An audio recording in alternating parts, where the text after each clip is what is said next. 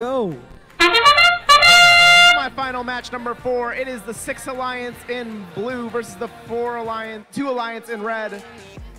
The 6 Alliance is up by 1 match. They need to win this to move on, and the red Alliance needs to win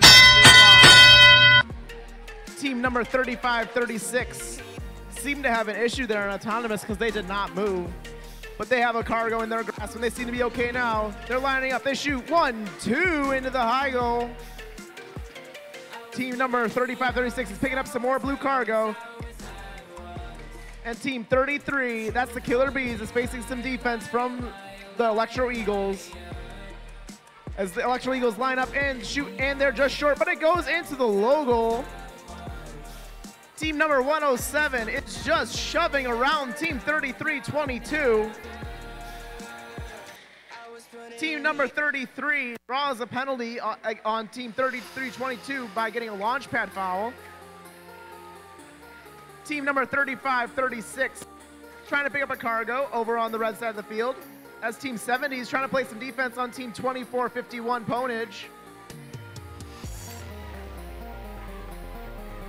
Team number 33 puts the cargo in the upper hub. Halfway through the match, Red Alliance is up 64-27. As team 35-36 is playing some tough defense on Ponage. But Ponage doesn't care, they just throw 2 into that upper hub. Team number 107 is just playing some heavy defense on this Blue Alliance. And they are struggling with it. We're getting close to the end game period, as the Blue Alliance is just like having a miserable time under the defense of 107 Team Robotics. Climb. As 70 and 35-36 also try to climb. 35-36 is already on the traversal bar. 33 lines up to climb.